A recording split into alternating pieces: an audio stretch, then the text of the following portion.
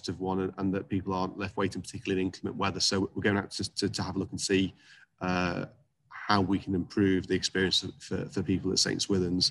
St Swithun's is a challenging site because it is embedded in a community, inside the community, and so parking is an issue. It is one of the rationale that we use when looking at sites, and it is probably the site that probably has is most challenged in terms of parking, and that's been a very difficult thing to balance access to a site by various means. And then parking became difficult when it snowed, of course, and the risk of slip, strips and falls. And then just on the point, sorry. All right, Jo, do you want to finish? Yeah, just on the point of, I was just answering more questions, the point about the waiting area with the socially distanced chairs. I'm under the impression that, again, it depends on the site, but many do have a waiting area with socially distanced chairs in them to manage an appropriate throughput. But again, if people do turn up too early, this may cause an issue, mightn't it, Colin? It can do, yeah, unfortunately. But we have got chairs and waiting areas, but what we don't want is a lot of people collecting and waiting. So it is important to try and not turn up too early for that vaccination appointment. What I will say is that in the main, the patient experience is very, very good. I don't want to sort of just focus on the negatives, because we have had so many positives. In terms of Pontefract, that is one of the sites that we are looking at with the community pharmacy to see whether we can provide a site there. So more details to follow on that one once site readiness and etc. has been gone through with NHS England and improvement. Thanks, Jo. Do people need to find their own NHS number, or will it be on the letter, or can they just turn up and share their name and date of birth? I'll take that. Okay, go on. So you don't need your NHS number, but you do require it to book through the National Booking Service. But when you get your invite letter, the invite letter has your NHS number on it. When it comes to, so that would cover the community vaccination sites for the pharmacy and navigation walk. When it comes to PCN sites, your NHS number isn't required, because they will already know your NHS number, and there are ways to get around it if you don't know it. So it isn't, most people don't really know their NHS number. It's hidden somewhere away, and we're not expecting them to have it on them. Thanks, Colin. Okay, can we move to the next slide, please? Okay, so I've got a question here around what plans are in place to inform and educate people in Black and minority ethnic communities and other non-English speaking groups, where there might be concerns, where there might be questions, links to current good practice. And I'm happy for both Colin and Jo and Anna to jump in here, but from my personal perspective, I'm working on a work stream around people who might have access barriers of all sorts. That might be practical barriers, but it might also be information barriers.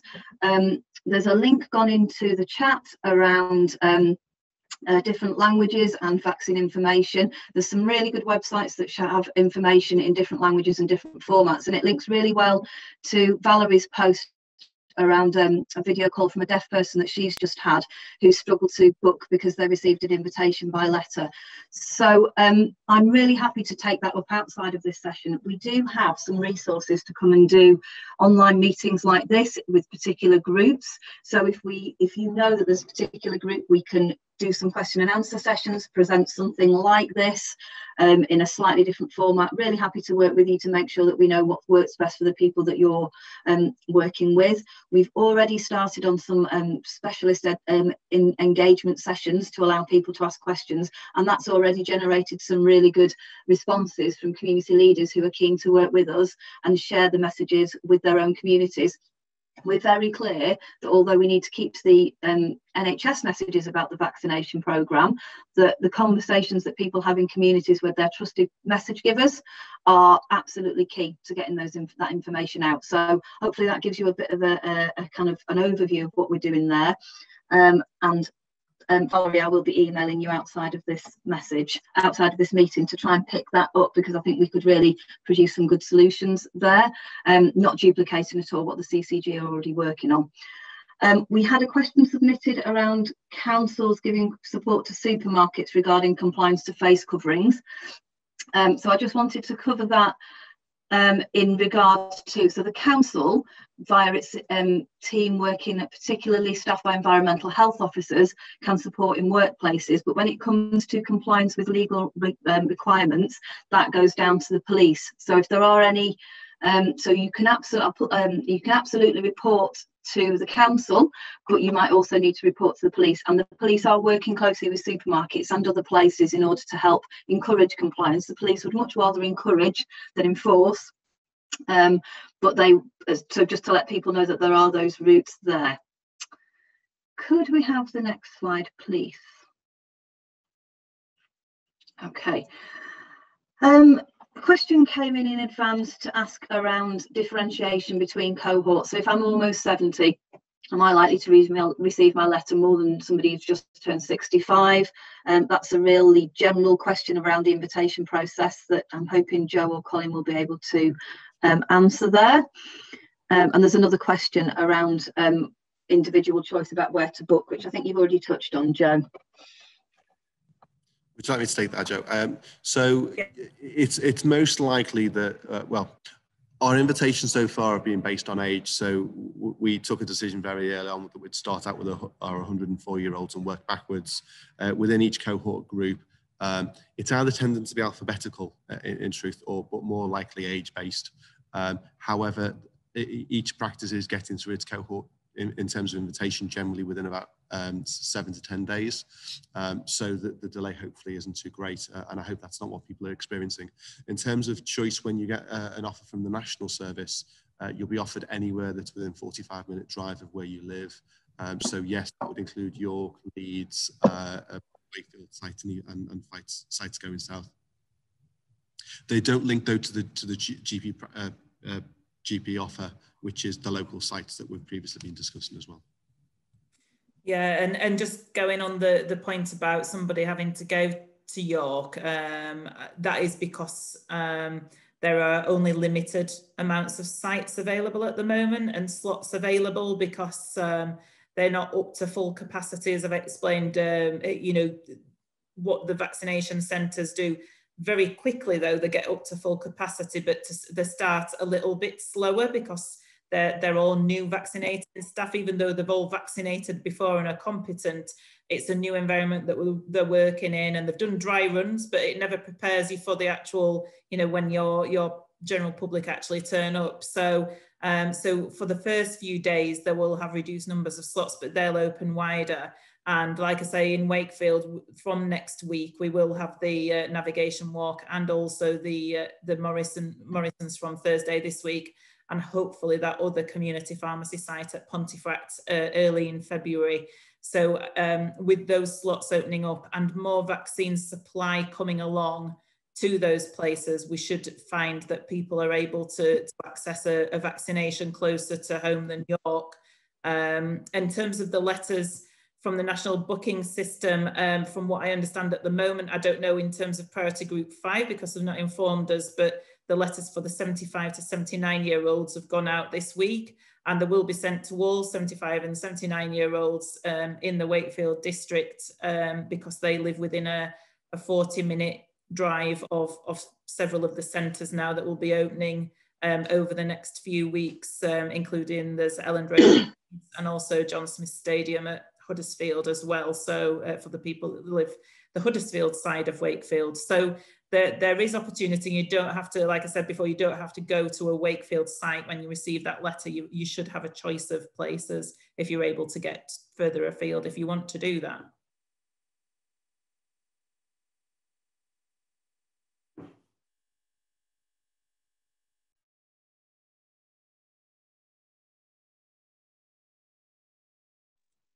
Are you on mute, Kerry?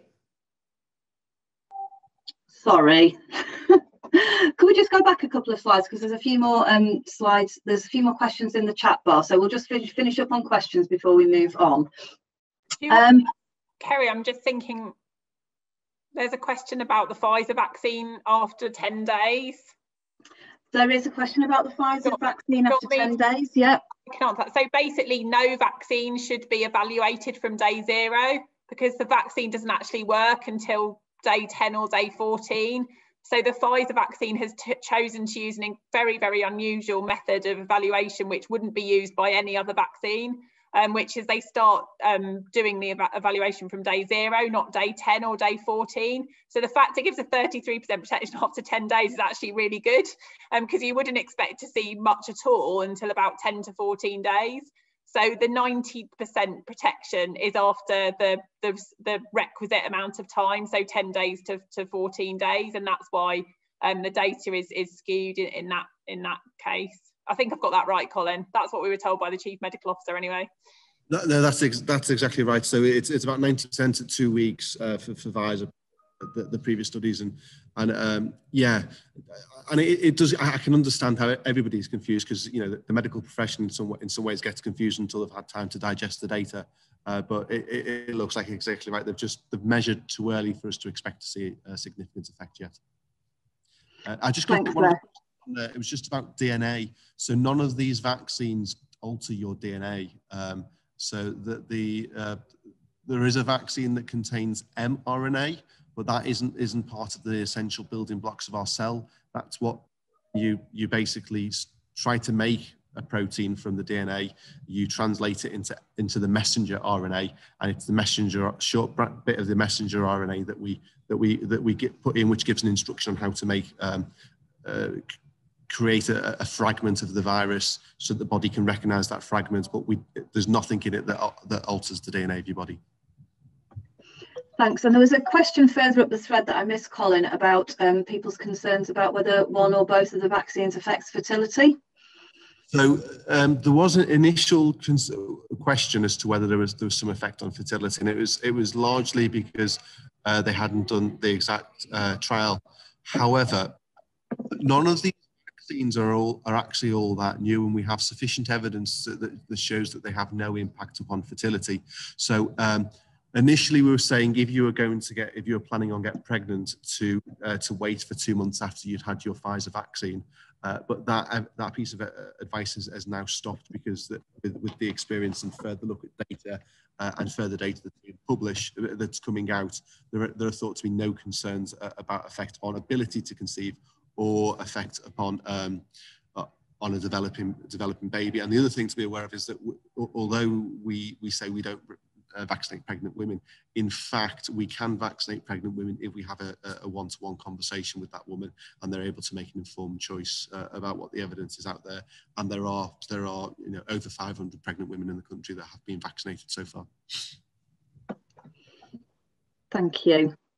So we've got a couple of questions around transport, and what I can say is there's a conversation happening this afternoon around transport and what investment and support we can help people with. The feedback at the moment is that there don't appear to have been very many barriers in terms of transport being reported as yet, but we're aware that that might change as different cohorts are invited for vaccinations, and of course as the models change. So there's a conversation happening this afternoon about that, and the two people who've asked questions about transport might well want to join that, and if not, then there's a kind of ongoing conversation about that. And I know it's a real concern that shouldn't be a barrier for people to uptake their vaccinations, and we are hoping to provide some practical support as well. We just want to make sure that we design it to the best to best effect. Some really warming comments about how grateful people are and good feedback about the vaccination programme in the chat bar. So I think that's really important to share with our staff and our very hard-working teams, both on the front line and I suppose what we've considered back office functions, but and no less intense in lots of ways. So there's an offer of a vaccination site in the southeast of Wakefield. So I'll make a note of that, and we'll kind of have a considered conversation about that outside, Tracy. And we've been asked the difference between the two vaccines. Will you be offered the same one? Is it safe to have two different ones? And I think my understanding is that if you offered your second dose, it should be the same as the first dose, and that obviously would be recorded on your medical records. Is that correct? Yeah, so the intention is to offer a second dose of the same type. There are studies actually going on to look at whether you'd get better protection if you were given two different vaccine types. but that data isn't available yet, and that's probably going to happen quite quickly, because as we've all experienced, there's a lot of money available and a lot of people willing to volunteer to enable these studies to be done, which is why we've been able to produce vaccines so quickly. So I'd expect that we'd be starting to see some interesting information about that as we go further into the summer. That's brilliant, thank you. I'm going to just move on to the last few slides now, just to let people know that they are there for reference. Could we move on? So just to remind people that we do have a national and a local testing service. So for people who find it difficult for whatever reason to access the national testing service, you can access our local testing service, and that includes tests brought to your door, and then somebody will wait and take away the completed test and submit that for you. We also have our walk-in centre at the waterfront, which is for pre-booked appointments only. And I'm not proposing that we discuss lateral flow testing in schools and workplaces, but that is work carrying on apace. So please come back to future sessions if you're interested in hearing more about that. Next slide, please. And the next one, please.